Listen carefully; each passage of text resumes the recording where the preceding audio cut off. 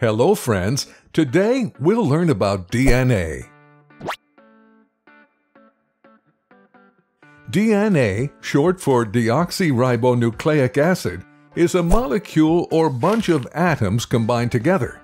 In the case of DNA, these atoms combine to form the shape of a long spiral ladder. DNA acts like a blueprint or a recipe for a living thing. But the question is how a tiny molecule can act as a blueprint for something as complex as the human body, this tiny plant, or this tall giraffe. Come on, let me make it easier for you. To understand this, let's learn about amino acid first. Amino acids are the structural units and also called the building blocks of life. There are 20 different types of these, and each with a unique shape and quality. Amino acids combine together and construct various types of proteins. Amino acids create proteins. Proteins with other chemicals form the living cells. Cells make up tissues. Tissues build up organs, and organs together form a living creature like this dog.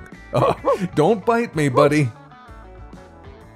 There are so many types of proteins, but each has to be in a proper shape in order to function. If they're in an incorrect shape, they won't function. That's where the boss, I mean DNA, comes in. DNA instructs and tells the amino acids how to form themselves in a perfect protein shape.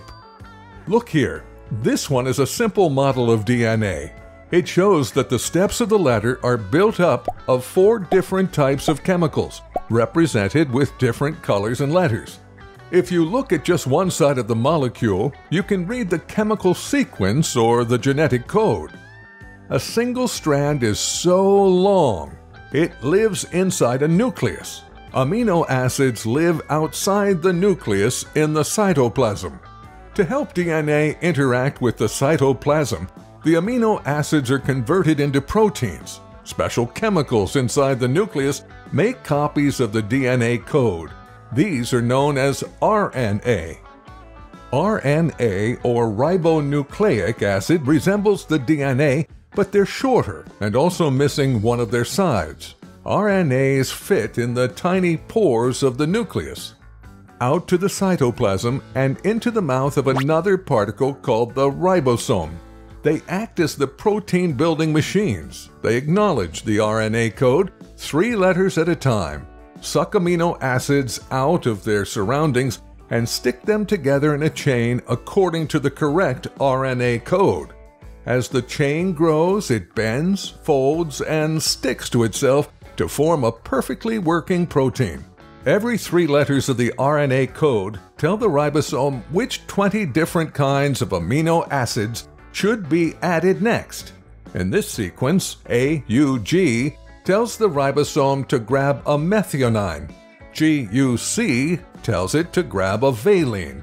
AGU, serine. And CCA tells the ribosome to grab a proline. And UAA instructs it to stop.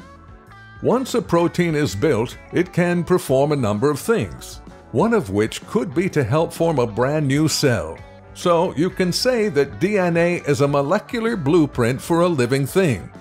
DNA creates RNA, RNA creates protein. Proteins build up new life. To sum it up, DNA accommodates the instructions needed for an organism to develop, survive, and reproduce. To execute these functions, DNA sequences must be converted into messages that can be used to produce proteins, which are the complex molecules that do most of the work in your body. Same formula works for this cute hen family and all other living creatures in the whole world. Now you know a lot about DNA. Stay tuned for more videos. Bye-bye.